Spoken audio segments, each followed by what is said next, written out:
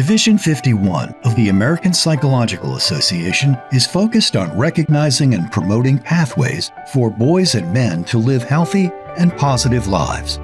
Division 51's team of specialists are at the forefront of promoting evidence-based science for men's mental health.